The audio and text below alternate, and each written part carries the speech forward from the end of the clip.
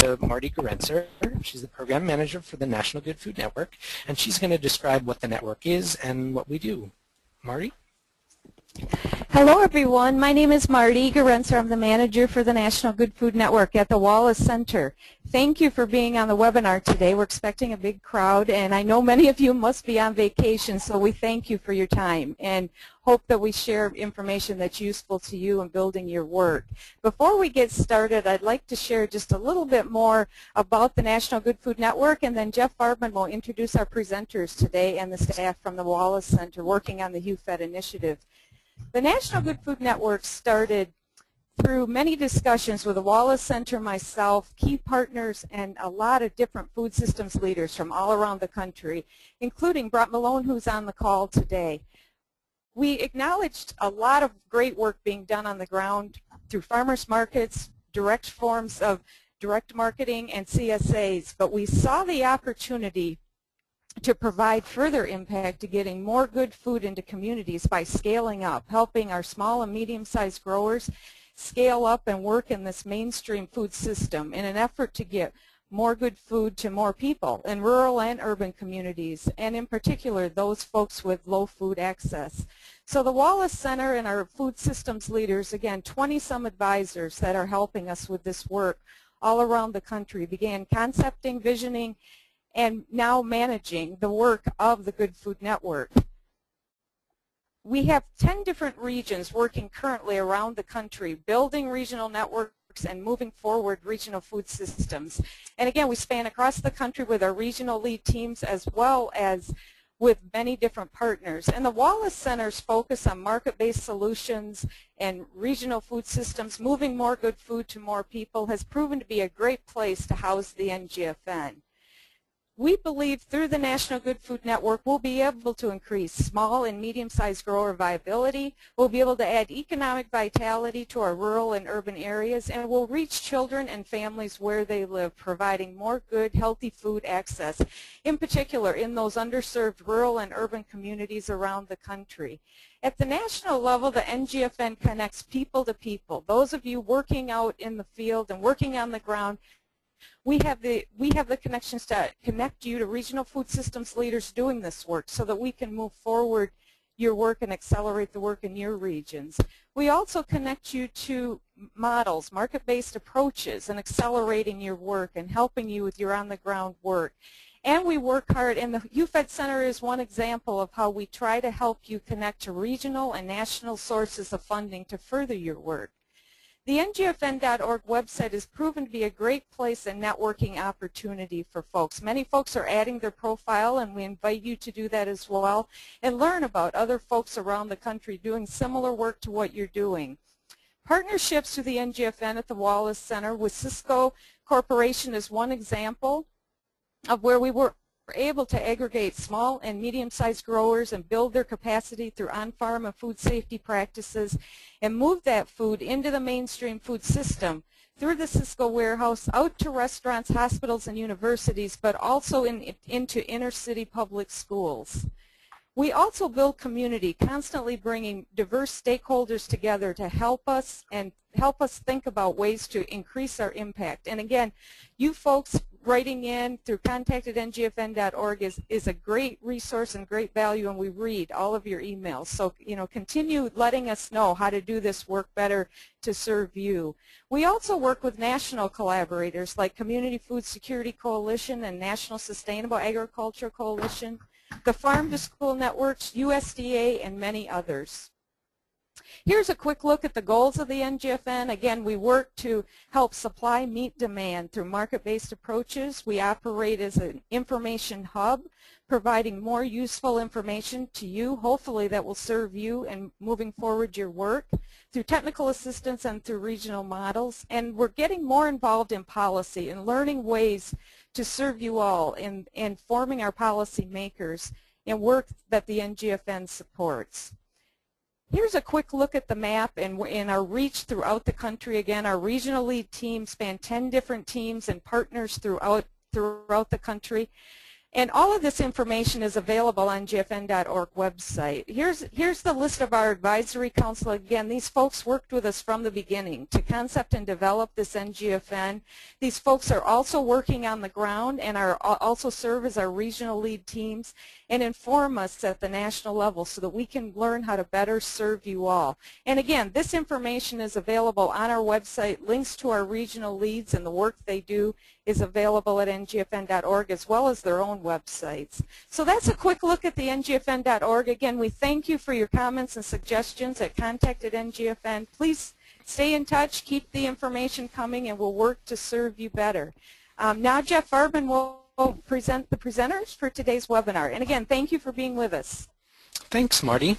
I just want to give you a sense of the overall outline for the remainder of today's presentation. We're going to start with an introduction to the HUFED program from the Wallace Center's John Fisk and Michelle Frain Muldoon. Then two of this year's grantees will present. Brett Melone will speak about ALBA's HUFED program, and Brian MacNair and Mike Curtin will tell you about the DC Central Kitchen. Michelle will return after the grantees presentation to give you some details about the focus of the next grant request period, and finally we'll open the floor for your questions, though you should feel free to type your questions at any time. In fact, I'd like to encourage you to ask your questions early so we can make sure to get to as many as possible. So now let's just jump right into the main program for today. Let me hand the mic off to Dr. John Fisk, the director of the Wallace Center at Winrock International, to introduce you to the HUFED program. Good afternoon, everyone, and thanks for joining us today. I just want to spend a few minutes setting up a little bit of background and some overview of the center, and then turn it over to Michelle, who will give you more detail. Let's see here.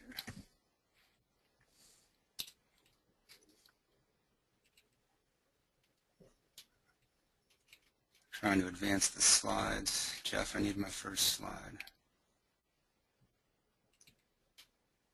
There we go.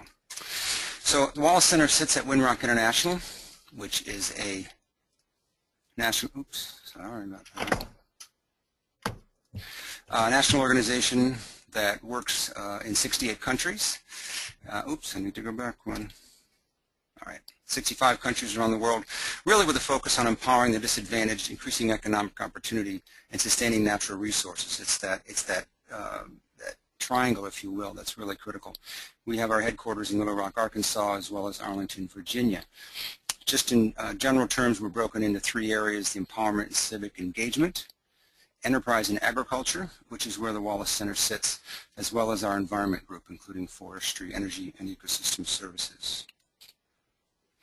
The Wallace Center sits within enterprise and agriculture and really has a focus on supporting entrepreneurs and communities as they build a new 21st century food system, with that focus on healthy foods, a healthy environment, and a healthy economy.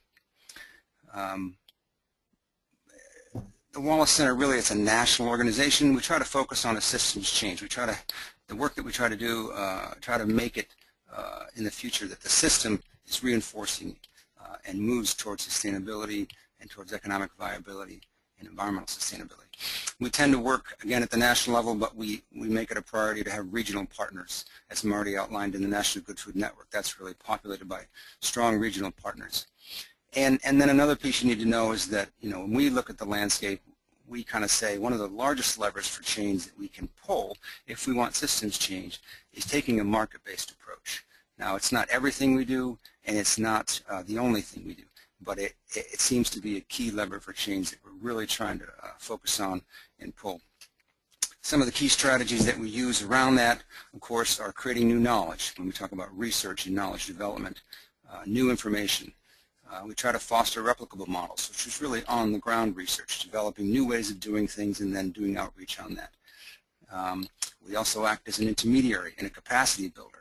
We refund money and grants to targeted areas in a specialized way, and we provide technical assistance to build capacity there.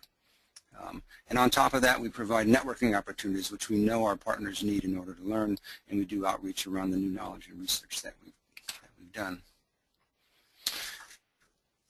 So that's the background, and you can see the connection between, say, the HUFED program and why it fits really nicely with the Wallace Center. let me give you a little bit of history about the HUFED Center per se. Really, this program came out of many of our partners' work with USDA and with Congress around the Farm Bill, and really saw a need to fund this particular type of work. And so it was successful in being put into the Farm Bill and became mandatory funding at that time.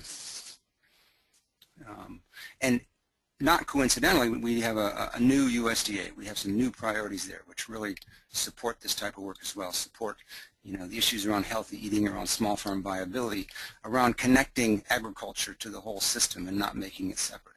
And of course, from the White House, we have the Let's Move initiative, which again reinforces these same messages of healthy people, healthy food, healthy economies. And you can see some of the larger trends that are going on around food-related disease. The cost of health care is being questioned. Of course, there's a direct connection between healthy food and that.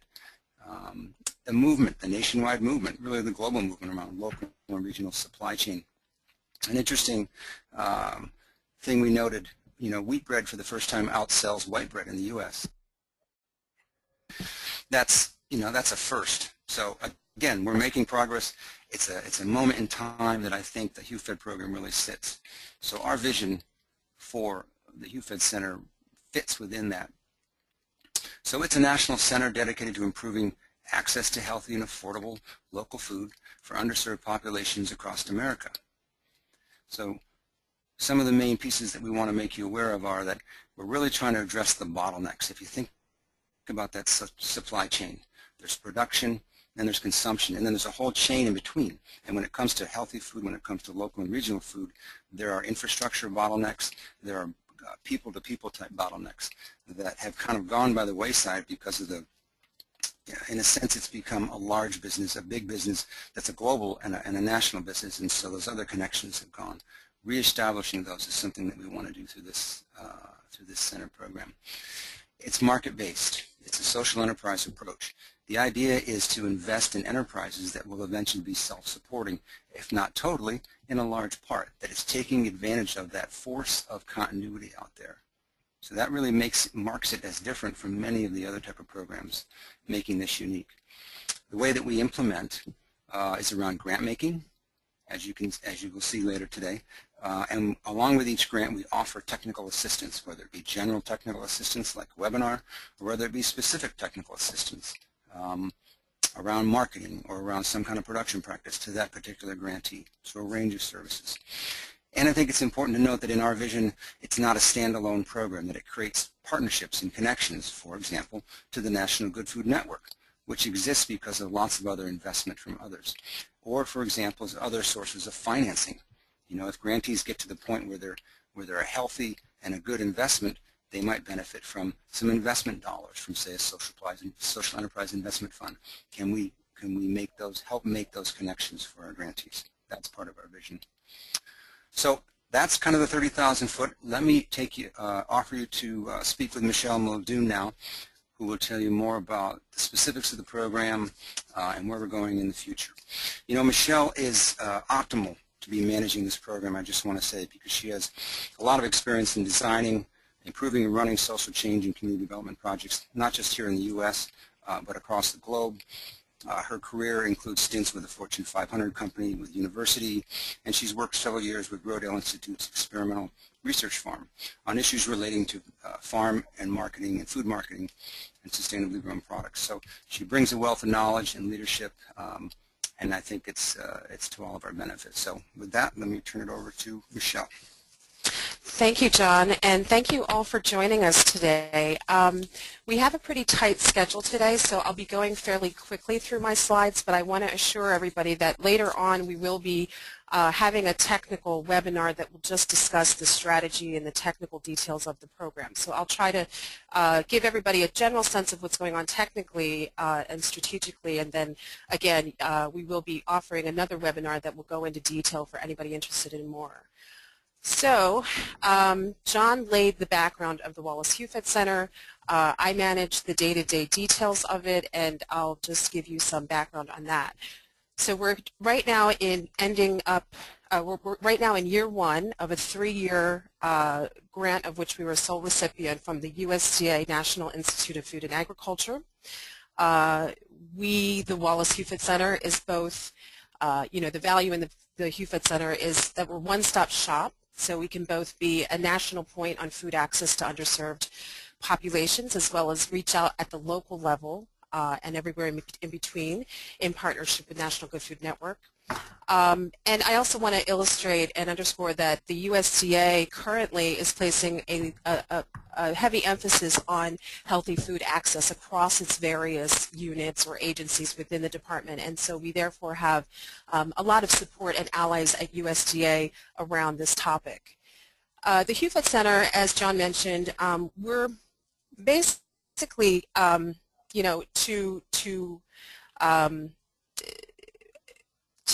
we're a national center dedicated to improving access to healthy, affordable food for underserved populations. We're doing this by way of technical assistance and grant making, and we're working with 3 different kinds of grants. Small enterprise, which is focused on filling specific bottlenecks that have been identified that are preventing healthy food from moving forward, and if we just had that one little investment, things could move forward and it could make a big difference or a return. And then we have large enterprise grants, which are multiple year, multiple objectives, much larger in scope, and then we're also funding feasibility studies for programs that have been more or less validated already and have a little bit of research to back them, and then this is just the feasibility study to confirm it and move on into a business plan. The goals and objectives of the program center around 4 major goals, and these are required actually for eligibility for even applying or being involved with the program. First off, there's improved food access. It's assumed that we are definitely working with getting more socially and economically equitable access to high quality, affordable fresh foods to communities with healthy food deficits. Secondly, there's an emphasis on small and mid-sized producer incomes and economic sustainability, so opening up opportunities for farmers and having that urban-rural link. Also, market-based approaches. I think that if you walk away with anything today, we have to realize that this is an enterprise approach. It's market-based change approach. We are looking at addressing food access using business, enterprise, innovative entrepreneurial approaches that are hopefully economically sustainable as well. And then finally, it's assumed that all of the grants that we work with and the enterprises that we fund will be sharing the learning, and that we will be capturing this learning and sharing it with others so that the stories can be, the successes can be replicated, and that what does not work can be learned from as well. As far as our objectives, we're basically we're looking at grant making and technical assistance to reduce supply chain bottlenecks, as I mentioned. These are specific bottlenecks within the supply chain or within the processes that if they were addressed could really move more food forward and get it to underserved communities. We're also looking at increasing healthy local food in mainstream distribution channels, and by that we mean increasing the flow of healthy, fresh, and local food being distributed by resellers, wholesalers, private marketing channels, supermarket, warehouses, school food service providers, et cetera, et cetera. And lastly, we have as an objective to increase availability and volume number 3, increasing number of retail sites marketing healthy food. So looking at actually increasing the number of retail sites, this is referencing new retail sites, and then number 4, increasing availability and volume of healthy food in current retail. So getting more volume and availability of healthy food options within existing sites. The approach that we're taking to reach the objectives and how we're looking at the grant making process is through this approach. Number 1, it's critical and required that anybody working, applying for the program or for a grant has a demonstrated need and has research and data to back that the audiences and communities that they're serving are truly underserved. We went around back and forth on the term underserved.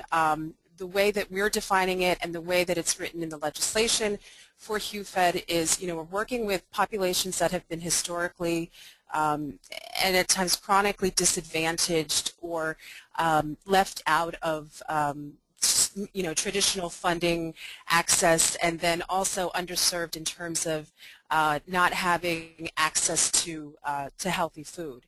And then there's an emphasis on working with African Americans, American Indians, and Latino women, also looking at limited resource, low-income producers, and others that have been traditionally underserved.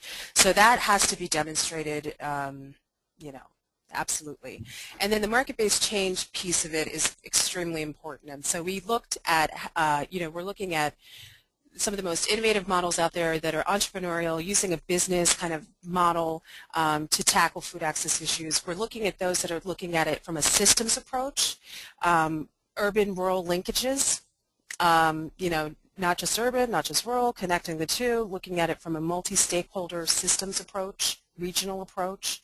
And it's also assumed that it's not a one-size-fits-all model in America. We have various geographies, we have different people, different communities, different cultures, and so therefore we strived in this year and will continue to strive to fund a diversity of innovative models of different types and then different approaches, and then also looking at different regions of the country and also looking at different audiences and different backgrounds.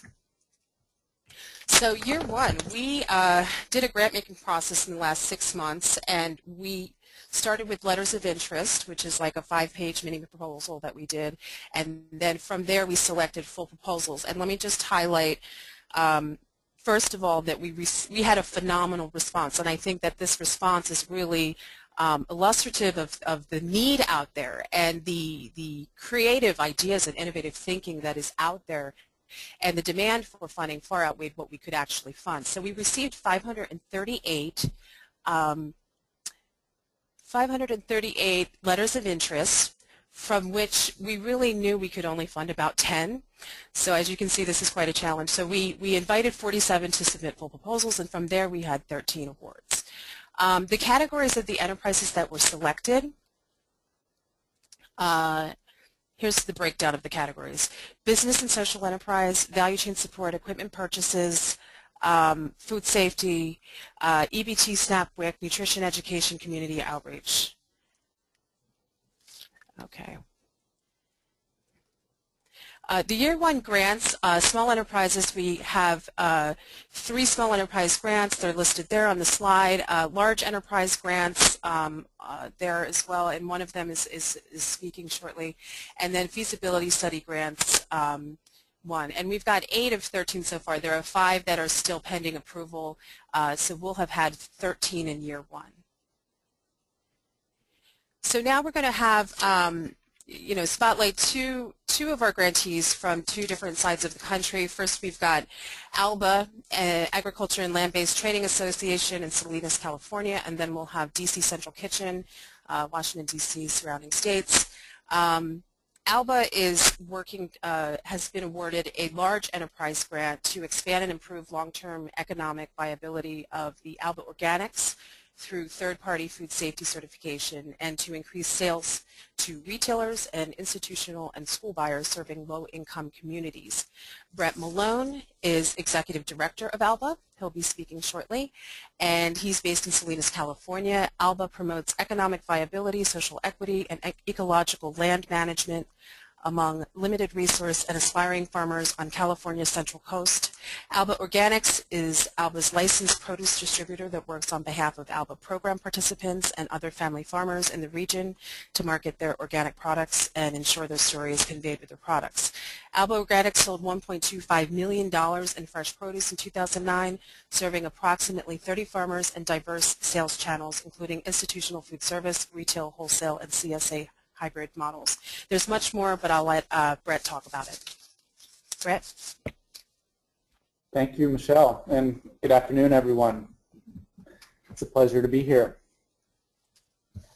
So I think, Michelle, you gave a good overview. What else is there to say? No, there's a lot to say. And I'll be giving you some details about ALBA Organics. ALBA Organics is the enterprise, if you will, that is being supported by the HUFED grant. And ALBA Organics is essentially a project of ALBA, the Agriculture and Land-Based Training Association. And just to give you a little context, ALBA is located in the Salinas Valley, salad bowl of the country, if not the world. And we have a high farm worker population, high rates of persistent poverty, lots of chronic disease related to diet. And so that's the context that we're working in. And let's see here.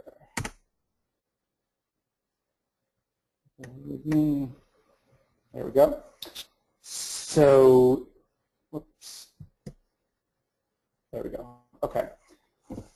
So ALBA, the parent organization, is a nonprofit, and we own and operate 2 organic farms in Monterey County that essentially are farm business incubator sites.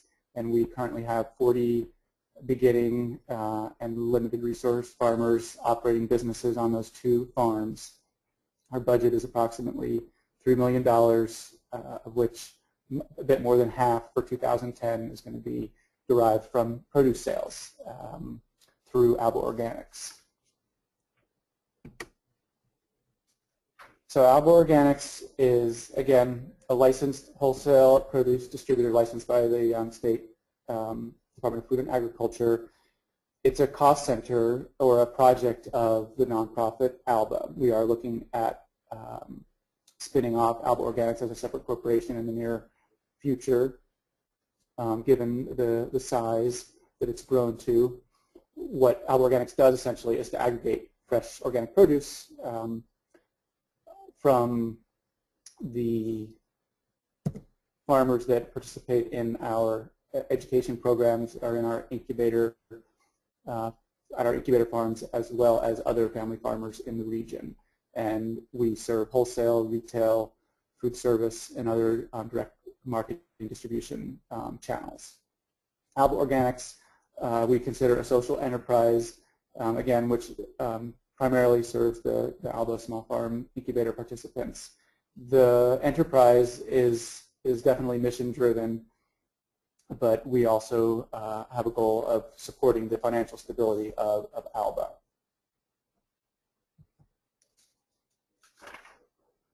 So ALBA Organics supports ALBA's mission, which Michelle already shared with us, and the way we do that is by providing access to wholesale markets through the aggregation of fresh produce.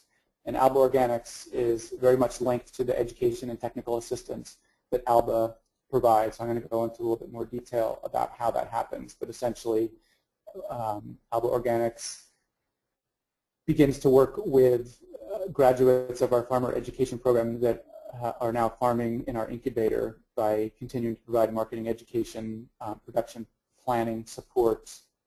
Sorry, I think this is on timed, so bear with me, please. Post-harvest handling, sales technical assistance, and we, again, we have 40 farmers in the incubator right now, and then we work with 10 to 15 other growers in the area. So just to give you a sense of the market channels and our sales. So you can see in 2008 our sales were about $560,000. 2009 they grew to $1.25 million, and in 2010, this is our fiscal year, which ends September 30th, we're anticipating sales of $2 million at ALBA Organics, which is tremendous. We really weren't anticipating that much growth this year. The breakdown in terms of sales channels, nearly half of it, and this breakdown is for 2009, but it'll be quite similar for 2010. Sorry about this.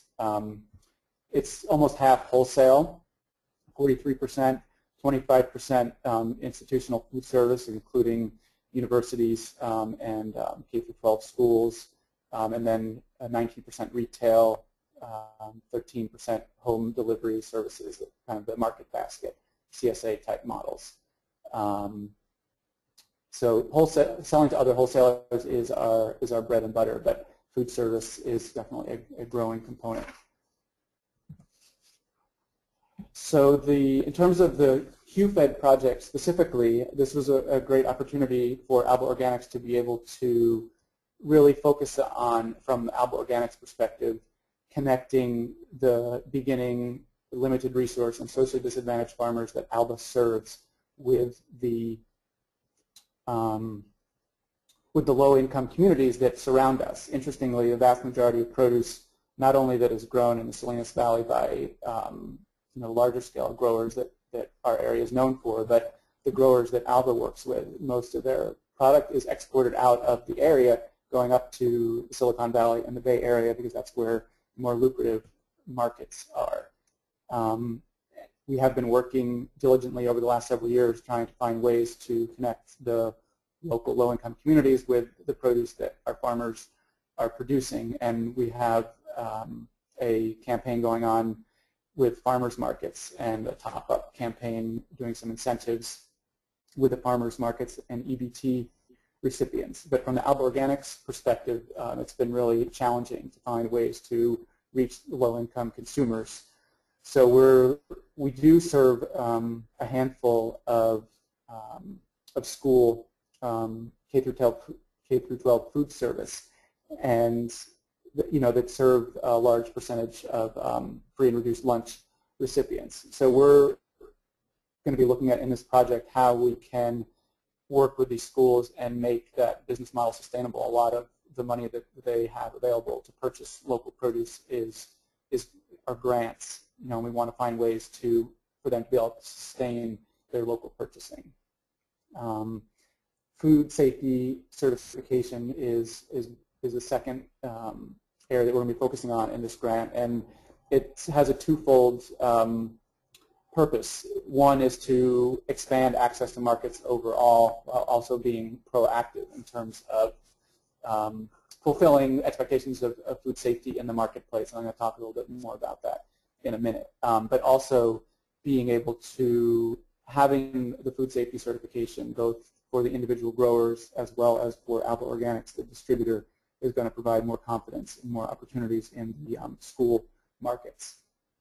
And thirdly, we have been working on a Healthy Corner Store initiative locally and as part of the Healthy Corner Store network, trying to find ways to, again, connect the small retailers in our area that serve low-income communities with local produce. And it has been extremely challenging for a number of reasons, but we are looking at working with the individual stores in collaboration with the small business development centers, looking at what the business model is for connecting the local produce with low-income consumers, while also working in community engagement so that there is demand for those products.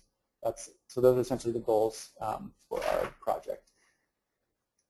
The ALBA Organics core competencies are essentially providing source-verified, certified organic produce with a story. The story of most of the farmers that sell through ALBA Organics are or formerly were farm workers.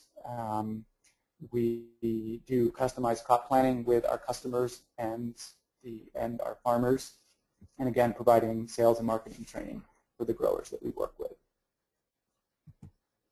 So some of what we do is to provide technical assistance in the field, whether it be on pest control or harvest timing and those types of things. As an example of actually a pest control advisor that ALBA was able to bring on contract working with individual growers. Here in the next slide is an example of a crop that was planned specifically for a particular customer, and this is something that we've been working on with more customers, bringing chefs and food buyers to the farm, sitting down to work directly with ALBA Organic staff and farmers. And it's an iterative process, but we we've definitely been refining it, and having markets that farmers can count on and plan for is really what we're after, and that are obviously economically viable. To give you a sense of some of the things that we do in terms of education, this is a post-harvest handling workshop that we have held the last few years, and it's both for growers that are new to wholesale and also for others as a refresher. So it covers, basically pack and post-harvest handling for wholesale markets, which are the most demanding markets in terms of quality and spec relative to retail and food service. So some examples of pack and things that we look at in those workshops.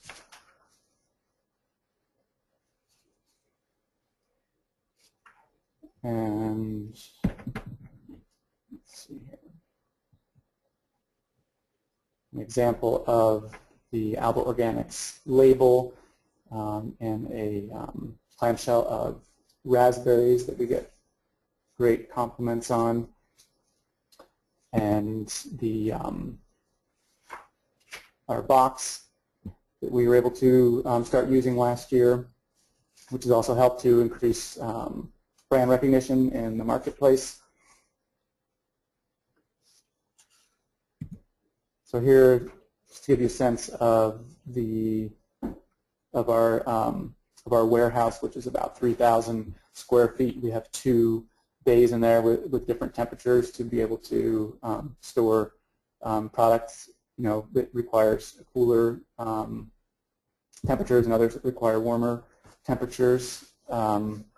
The food safety certification is going to, we've already started implementing some changes. We're going to be working with NSF Davis Fresh, and we're looking at the group certification option where all of the growers that we work with, sorry about the slides advancing, would be certified as would ALBA Organics. And so we're probably going to be starting with a small core group of growers that would get certified first and work out the kinks, and then work up to having all the growers that we work with certified. So here is just a sense of some of the customers by name that ALBA Organics serves. There are a few other school districts that we work with. And as I said earlier, the food safety certification, on one hand, we're working to be proactive. We haven't had any customers demand food safety certification from us, and that is with that sales growth that we have seen. However, we all know that it's something that we need to be prepared to deal with, and we are anticipating that we have been told that having that certification will open up new markets for us as well. And again, with the working with schools and with stores in low-income that serve low-income communities, we really want to figure out together with them what the business model is that's going to be sustainable in the context of schools. How can they not have to rely on grant funds to be sourcing local and regional produce? And for the stores, produce for large retailers is a loss leader. And so what is the business model for small retailers that want to sell local and regional produce? Both on the school front and the retailers' community engagement is going to be key to building adequate demand. One of our trucks that we have on the road that we need to buy a new one. Infrastructure is an ongoing challenge. Some of the products that are offered in a salad bar with signage at the UC Santa Cruz dining hall, and a display at a promotional event at a small grocer in Salinas selling organic strawberries. One of the things that we've been working on over the last several years is to adapt the Buy Fresh, Buy Local campaign, which is led by Community Alliance with Family Farmers here in California. We adapted it and translated it into Spanish. And so we have materials that we basically can utilize to sign up retailers and farmers to participate in the campaign. So we've been using that as we've been working with retailers, and most recently we've been able to start working with street food vendors and connecting them with local producers. And here in the next slide is an example of a street food vendor selling at a UPIC event that we held last year. That was able to source from ALBA farmers, and that's one of the types of things that we're going to be working on building on. So we are really excited about this next phase of our work, and really, as I think folks in a lot of parts of the country are trying to do, is trying to really crack the nut of how can limited resource and socially disadvantaged producers be serving low-income communities, and it's tough, but we're making some inroads. And so thank you for the opportunity to present, and I look forward to questions.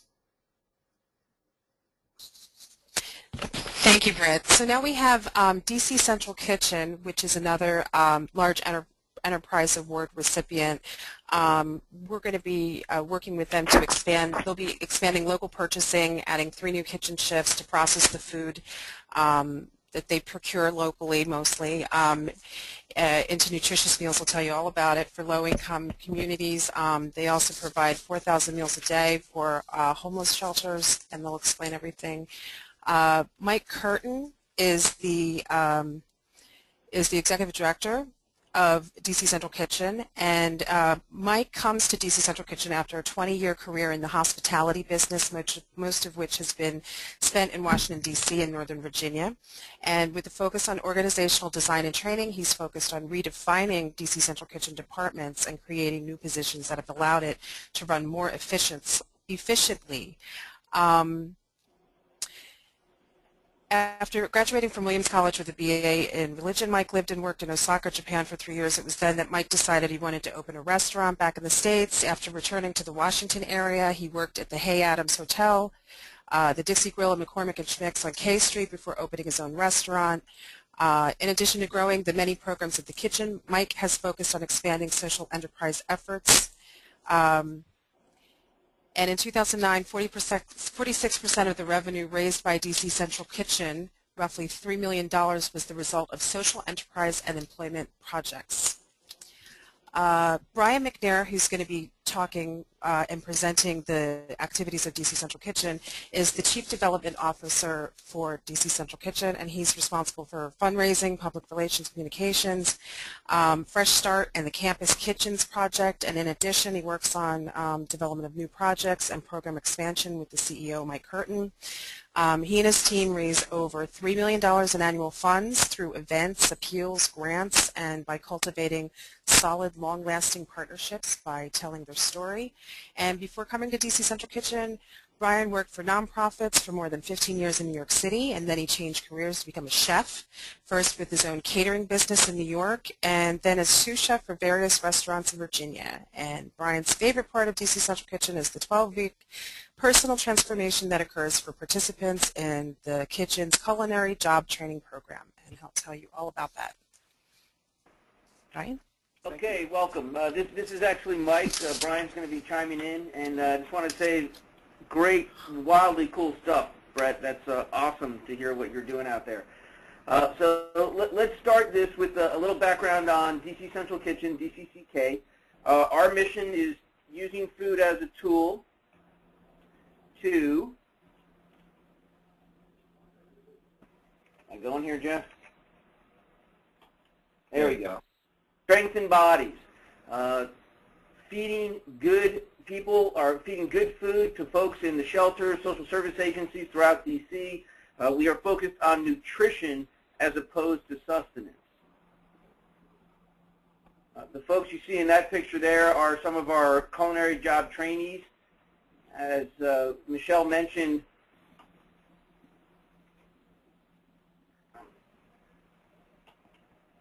Jeff, help me out here, man. There we go. Okay. Empowering minds. The main way we do empower minds is through this culinary job training program. There are 4 12-week programs a year, where we take men and women predominantly coming out of prison, many in recovery from addiction, and train them not only in culinary arts but in the life skills. We call them personal empowerment skills. They're going to need not just to get their job or a job, but to keep that job and to be productive members of society in the future. We also work with a lot of children's organizations with what we call our Healthy Returns program, and teaching nutrition and working with the agencies that serve underprivileged kids in our community, and engaging last year over 13,000 volunteers to bring them into the kitchen to work with our staff, again, most of whom are graduates of our job training program,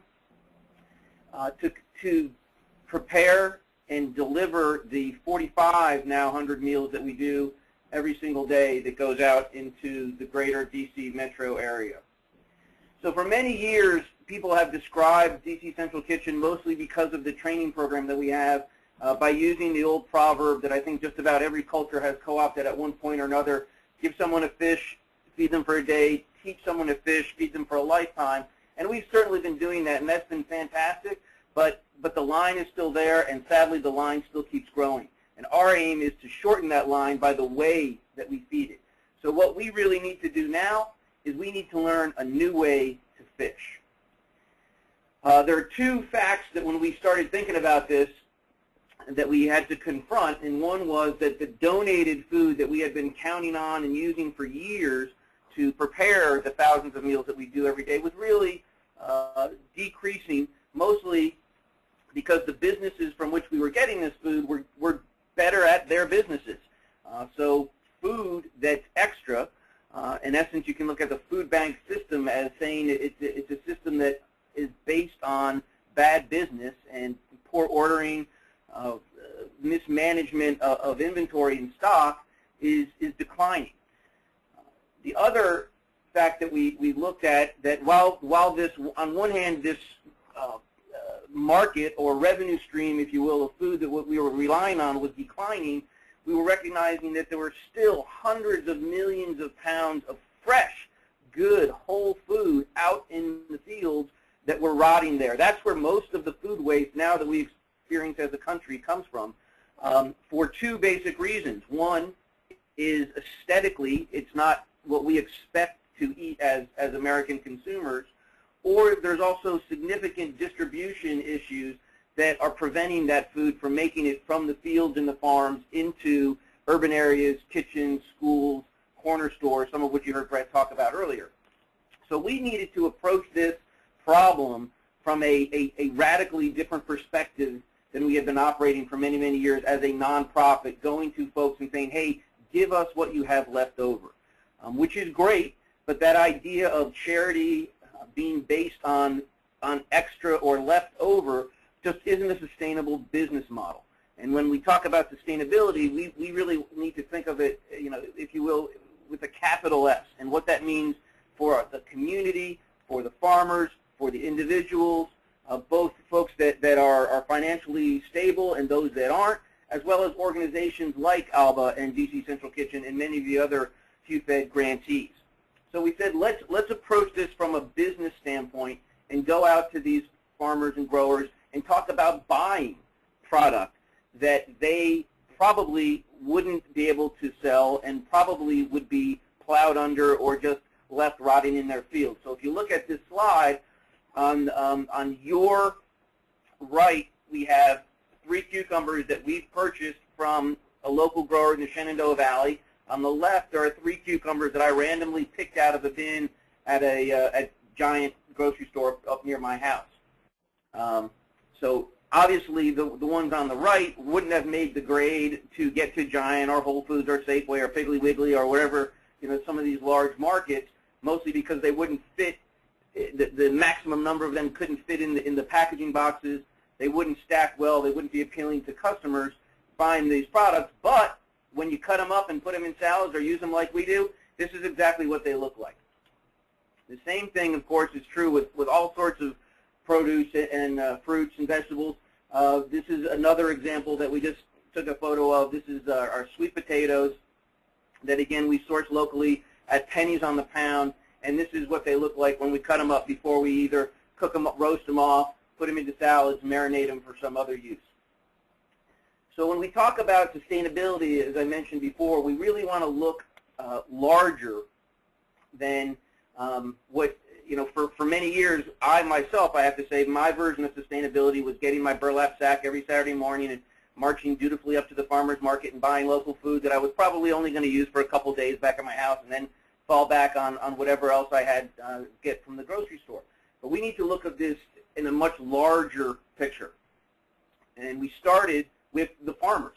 So purchasing these seconds or unclassifieds are going to auction, which we are doing a lot now, particularly in the Shenandoah, and buying their firsts at what we refer to as a fair trade price. Now, there are some purists, I guess, who would argue that a fair trade price means higher than one would normally expect to pay in a regular market, if you will. But the way I'm looking at this, or we're looking at this, is that if a farmer was basically getting nothing for this product, yet they were having to spend money to plant it and cultivate it and ultimately pick it, getting something for that is certainly fair trade and above what they were getting market. Low-income communities, the 4,500 meals that we serve now are going out with predominantly local food, not only produce, but dairy and protein as well. Most of the men and women and children that we feed, that we serve through the shelters and the other agencies, are very medically compromised, medically vulnerable folks.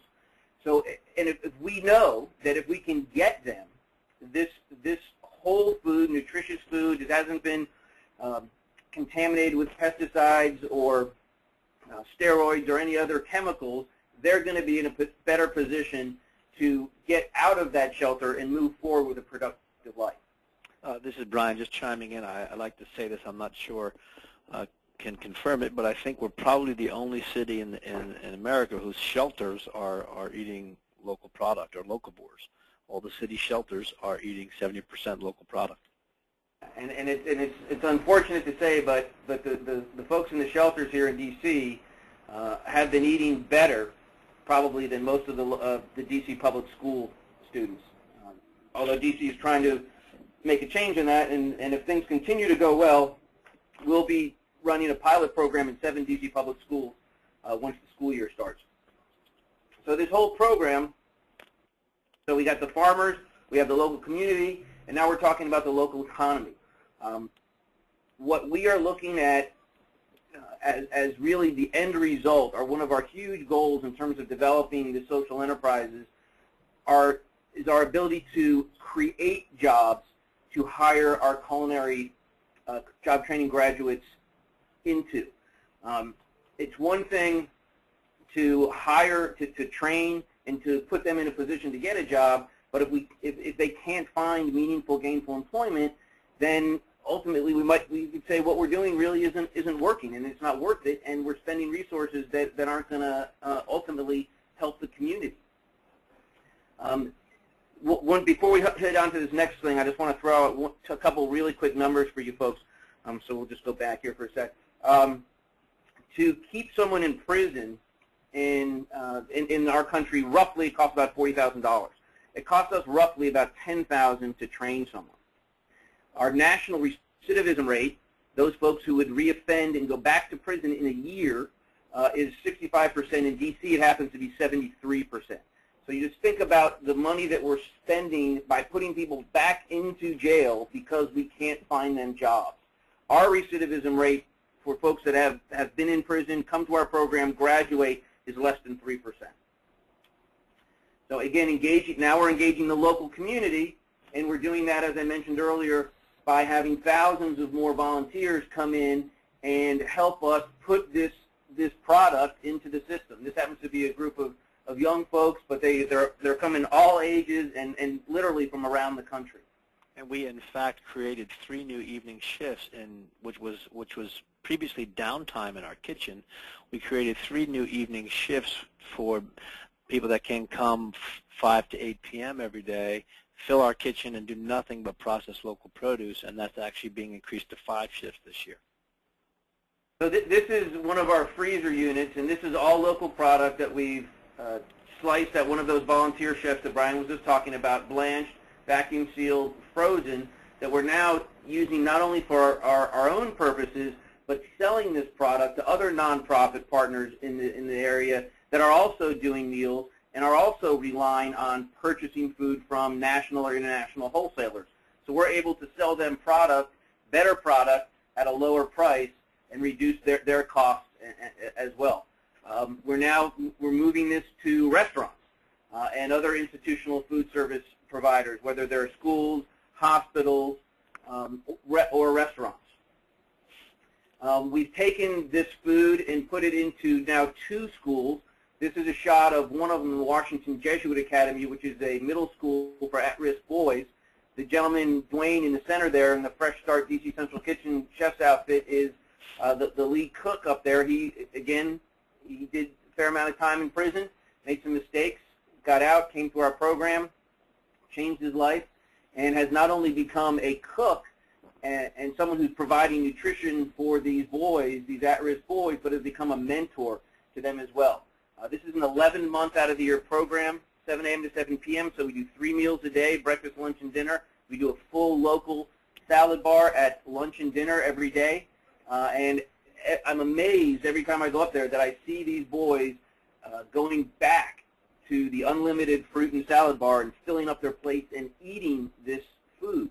And as many of you, I'm sure, know, that one of a common negative or a reason why we can't do this kind of food in schools is because people say, oh, the kids will never eat that. They won't eat things like local tilapia with Brussels sprouts in brown butter, or artichoke souffle, or some of the other rice pilaf dishes that we're doing with them.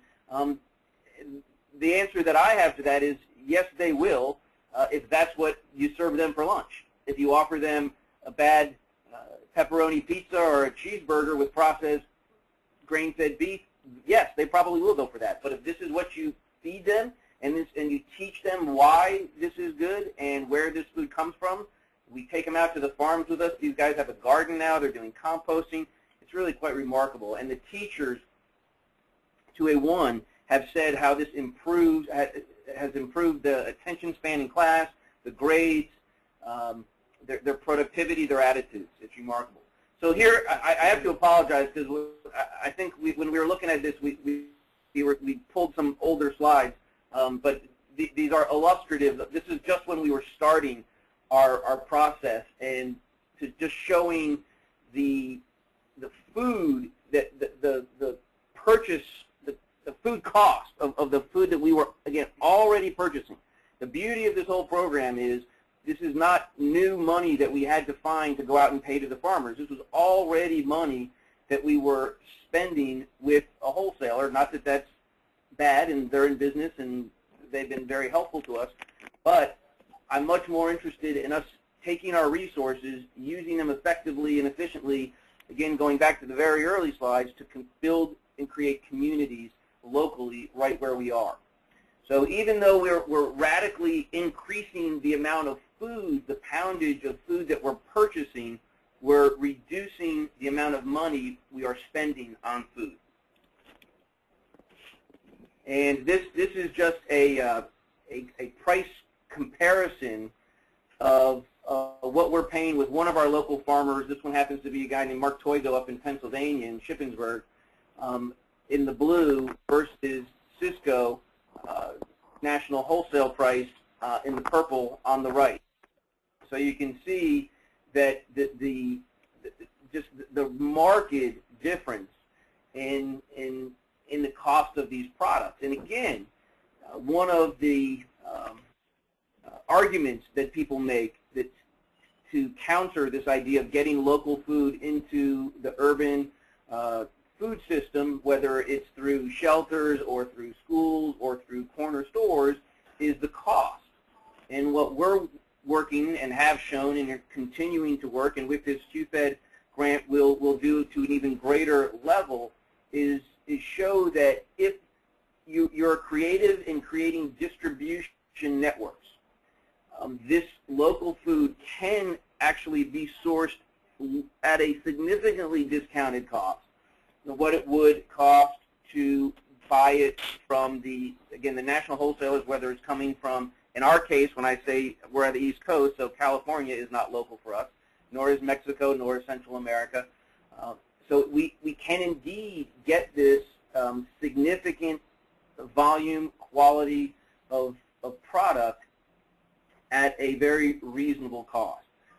And I have to say, one of the things that we talk about often is that when we started this whole program about 3 years ago, I was not thinking, we were not thinking that we were doing this to be the green guys or to be part of this, that part of the sustainability movement. We were looking at this with quite frankly, enlightened self-interest and said, we're spending a ton of money on food and it's just not good food. There has to be a better way to do this.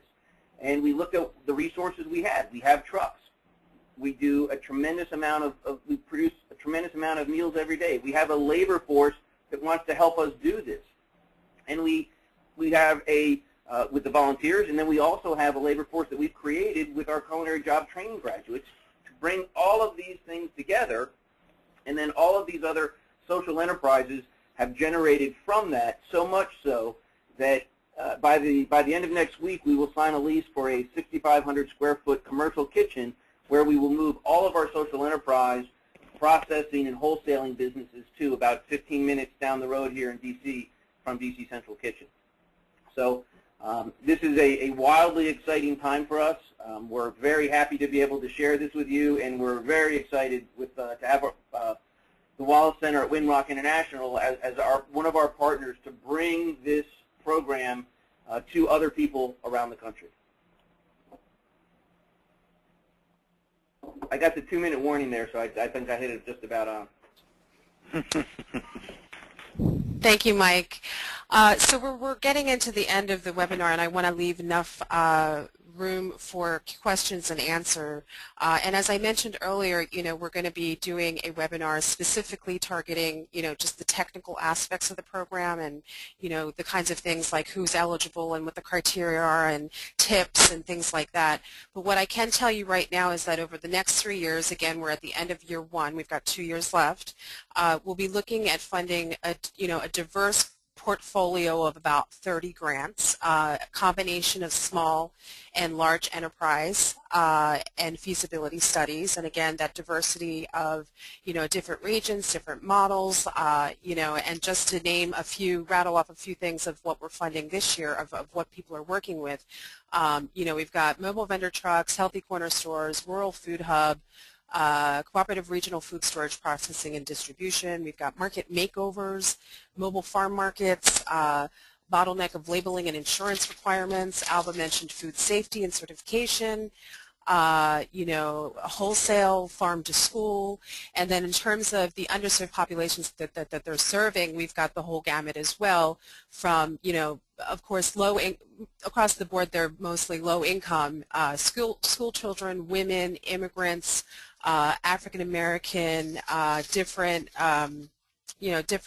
backgrounds. We've got Detroit, we've got Philadelphia, East Los Angeles, so on and so forth. But it's to let you know that we're open to exploring anything, provided that there are 2 main things that are covered. One is that that the enterprises that we work with are meeting the specific objectives of the grant, the HUFED, Wallace HUFED Center, and the HUFED legislation, and are, tying into the trends of what's going on at the national and the regional level, the national and the federal level, and then, have a justifiably and researched and backed, need, and are truly serving the underserved communities and can demonstrate that. And I also encourage everybody to take a look at the Food Desert Study and the Food Atlas by USDA. They have some statistics as well, and the U.S. Census Bureau and other stats, of course. So the process is going to be as follows. We'll be making an announcement mid to end of September describing the entire grant-making process, and it's going to go as, with the letters of interest again, where we'll invite and we'll provide all of the instructions and the templates and what's required for these, letters of interest, which will be very short, very concise mini micro proposals, and then the finalists from those will be invited to submit full proposals. So we're looking at the LOIs in October, and then the full proposals in November, and then our final selection occurring in December, and then the USDA approvals and all of the final T's crossed and I's dotted in the early winter of 2011. Again, we will be doing a webinar later. I encourage all of you to contact us if you have any questions after this webinar. We have a hotline. The phone number is listed on the slide there, area code 703-531-8810. We have staff available to answer any questions you may have. If it's a longer call that's necessary, we can schedule a call with you. There's also an email box that we have. It's HUFED, H-U-F-E-D, @winrock.org. And be sure also to sign up for our mailing list so that you can be notified immediately when the guidelines and the grant-making process is released and the RFA is out. And you can go to the link there, thewallacecenter.org/sign up, and check the box for Healthy Urban Food Enterprise Development Center. Okay, great. Well, there are several great questions out there, and I want to try to answer as many as possible, or not me answer, but ask them. So actually, John, perhaps this is a good question for you. Cynthia asks how essential the urban-rural connection is in the HUFED grants. She's interested in the urban-urban connection. Jeff, how about repeating the question? I didn't quite. Sure, no problem. Cynthia's asking about how essential the urban-rural connection is in the HUFED grants. They're interested in urban-urban connections. Good question. A lot of what we're trying to focus on in this program is less about direct marketing and more about the supply chain. We're trying to build models using an enterprise approach to scale things up to some degree. So one of the concerns we have about urban to urban is that much of it is around smaller gardens that may be feeding directly to people. And that's a great idea, and it's essential, but it's not always a market-based approach. It's not usually a supply chain approach. So to the extent that it does, represent a supply chain where you're removing a barrier, addressing a barrier, and it's market-based, and it's urban to urban, then yes, it qualifies. But a lot of what we saw, I mean, we got, like Michelle said, we got over 500 letters of interest, and a significant numbers of those were focused really on this more direct marketing, direct piece that didn't have much marketing to it. It was a lot of urban production, very, very small, and those did not score as well. Okay. Thank you. There's a question for the DC Central Kitchen about the use of the HUFED grant funds in particular, which is to say, what is the plan for using the funds? How have you used the funds? So this is a good question from Mike O'Brien. Mike O'Brien. Mm-hmm. Brian, you there? Well, okay. There are a couple different areas where we're going to use this. When we were looking at this grant to begin with, the commissary or the satellite location that I mentioned at the end of the presentation was really more of a dream, and it quickly became a reality. So we were looking to use the funds here in DC Central Kitchen, in our headquarters, if you will, with what we're doing already. So I was just in the middle of actually answering a question about our trucks and how we got the delivery. So some of this money will go towards increased transportation infrastructure to get down to the farms. With increased transportation, with increased vehicles comes an increased need for staff to run those, to do those runs. We're also looking at a couple other pieces of equipment that will allow us to capture more, particularly of the seconds, and bring them back and to be able to use them in our production. One of those pieces is a commercial dehydrator, which will allow us to capture a tremendous amount of stone fruit and fruits and berries that we will then be able to dehydrate and use in trail mix, granola, breakfast breads, other products that we'll be able to eat or to be able to produce and put into our food system. Great. There's a question about how much the DC Central Kitchen model can be sustainably scaled up to handle greater demand. Do you have a feel for that? Well, we sadly we keep scaling up. There's always, again, although our intention is always to shorten the line by the way that we feed it, this line just seems to be getting longer and longer. I'd say over the last several years we've increased the number of meals we do by, I don't know, maybe 500 or so a day over the course of a year. But that has never really been our goal, is to serve more meals. Ultimately our goal is to serve less meals. But the model is incredibly and easily scalable.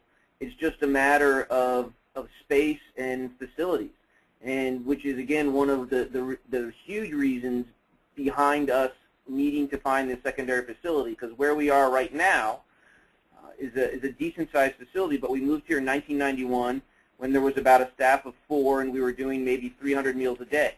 Now we're doing between 4,500 and 5,000 meals a day, and there's a staff of about 60 working here in the exact same space.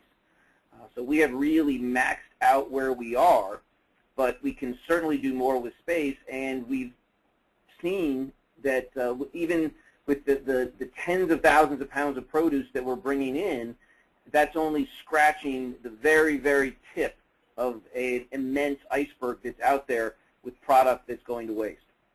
And if we are successful at shortening the line by the way we feed it, as Mike mentioned, then we can continue to act as, and will continue to act as, this urban hub for all the rural product that we can gather. And if it's not going into meals for low-income communities, then potentially it's going to products that we can sell, which ultimately allows us to sustain the organization and ultimately create jobs as well.